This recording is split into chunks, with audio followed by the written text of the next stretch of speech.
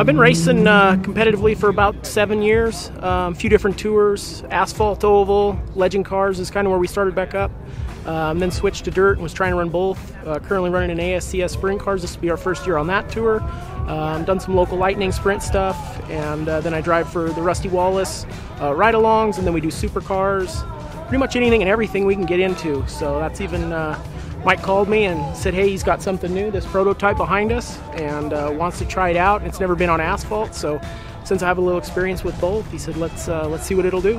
Anytime they say, hey, we've got something for you to come test out and want to see what it can do without destroying it, and I'm in for it. So even like this, it's got a motorcycle engine, 1000 cc, probably makes around 200 horsepower. But I would imagine how we've got it geared right now, 0 to 60 in a few seconds, you know how we have it set up. And the cornering speed and the grip it's phenomenal. It rips. It rips.